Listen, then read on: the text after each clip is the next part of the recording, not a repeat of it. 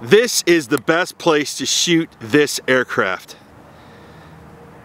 Spotters, professional spotters or amateurs, are, you know, they're really good guys.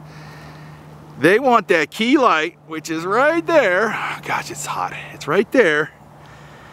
They want it facing further west, but just see how the light just makes it just so beautiful out here.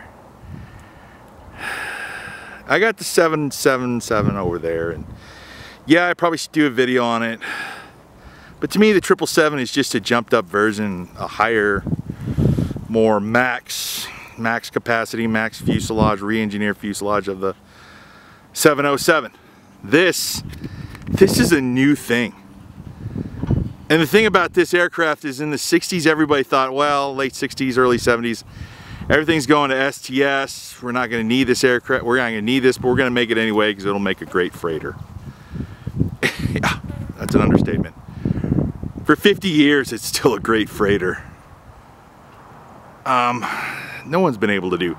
Antonov has done close, but they haven't been able to recreate the success that this aircraft has done. I mean, nobody does quality, or at least nobody did. I don't know. I'm not an AMP, but it's just such a legendary aircraft. It's beautiful, distinctive, and it's a tragedy that we're not making more of these. Oh, it's a tragedy because of economics. Well, you can always make the economics work. So if there's a will, there's a way. That's what we get from Chicago. Boeing Chicago, not Boeing Seattle.